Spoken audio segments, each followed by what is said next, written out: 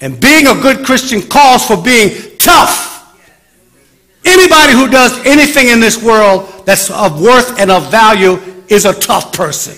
You have to, because the status quo never wants to let go. People don't like it when you change for the better, because they know they're not about to do it and they don't want to be left alone. Misery loves company. Tell somebody, not here, not me, not today. I'm going somewhere. Yeah. And if you're going somewhere, you got to be tough. You got to be tough. You got to be able to take negative feedback. You got to be able to take critical feedback. You got to be able to take people mean mugging you, talking about you, disrespecting you, even disregarding you. You got to be tough and say, the devil is a liar. I'm going somewhere and I'm going to get there because I'm tough. I'm tough.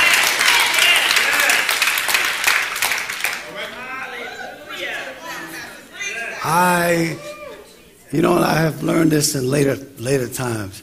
I cannot tell you all the times early on about the little things that used to just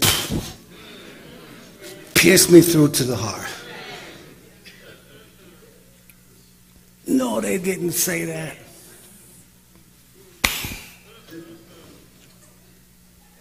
But they said they were coming.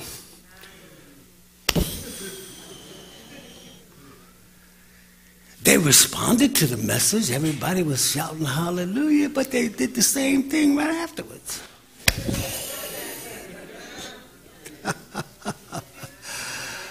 Yeah, you know, that's interesting how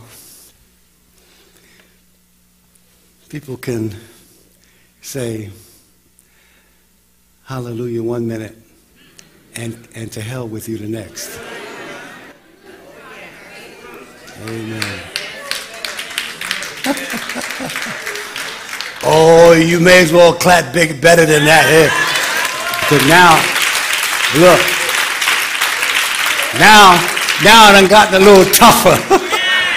now I know Negroes. And too many of us just want to feel good. We don't want to be good. Just come for my high of the week. I'm going to go back doing the same thing I've been doing. And I can remember sweating and crying and talking to God about, you know how long and how hard I worked on that sermon. I'd be like, I would lose sleep. My wife would tell you about how much sleep I lose preparing these sermon lessons so that it comes across to you like I'm just talking off the top of my head. This is not off the top of my head. This is off the sweat of my behind.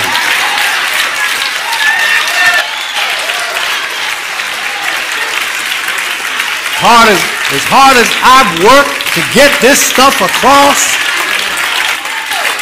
this is not off the top of my head.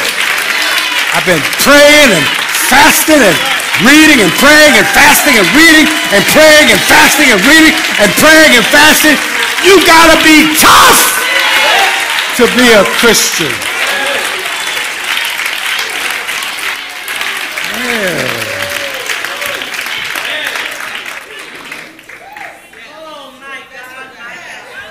Many of you know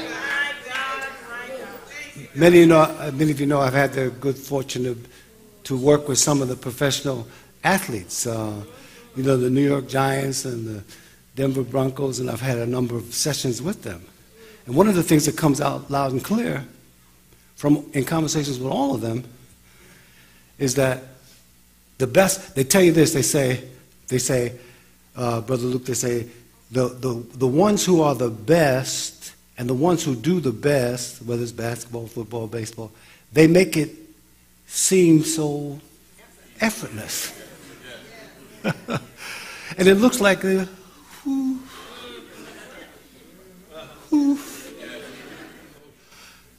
but then when you see the life story of those who are the best, and even the athletes will tell you themselves, when you read about their life story and you talk to the athletes who are currently playing or practicing with them. The best are those who come before everybody else comes. And they're there with everybody else. And then, when everybody leaves, they're still there. So there's no mystery. And they'll tell you, there's no mystery to being great. You got to work at that stuff. You got to be tough enough to not only do what you're prescribed to do, be at the practice session that may be 2 hours, 3 hours, whatever long, but if you really want to excel and be great, you got to come before, be there when, and be there after. And so that Christians who think that an hour and a half on Sunday is going to make you tough,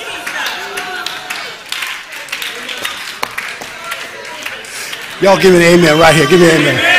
Yeah. I'm not going to get too many out here, see? Because too many of us think that if I just get to church on Sunday and for 2 hours, then I can be a tough Christian. No, you can't. That's why so much trouble is raining down in your life and you feel like you can't handle it because you're not tough enough. And God said in the Word, I will not allow too much to come on you that you cannot bear. What I allow to come on you, I'll give you a route of escape.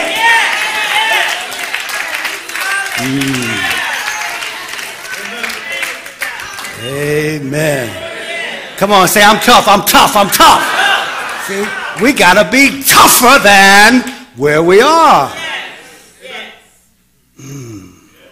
Wow. Because that's what success in life calls for. No champion who is not tough gets to be a champion. If you're not tough, you will not be a champion. I don't care what it is you do. You can be an accountant. You can be a basketball player. You can be an actor, an actress. You can be an auto mechanic, a doctor. It doesn't matter. If you're not tough and stay with something, even while people are telling you, you know what, it don't take all that. Because there are always peers, you always have peers who are satisfied with average. See? And average is the enemy of excellence. Amen. Find somebody telling you, you're not looking at average here, you're looking at excellence. You're looking at excellence. Come on. Yeah, you're looking at excellence. Yeah, you got to be tough to be excellent. You know, and if we were to chronicle and if we were to place in a pot and to chronicle all of what has gone on, even in the lives of the people here in this sanctuary, I believe we'd find some toughness. I do. Some of you I know, and some of you I know about your experiences, and many of you I do not. But the fact of the matter is, I am convinced that there's a lot of toughness in here. People have had to put up with some stuff that other people couldn't handle. In fact, that's why most of us are here right now, because you're tough. Because as quiet as it's kept, the devil was working this morning just to keep you from getting here today. Oh, come on now, you know it's true. You know it's true.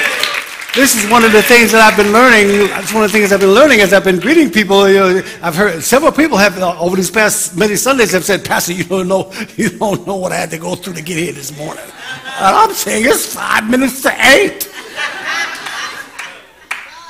and they had already been through stuff just to get here to church. And only God knows what you have had to come through to get here. So it requires some level of toughness just to be here.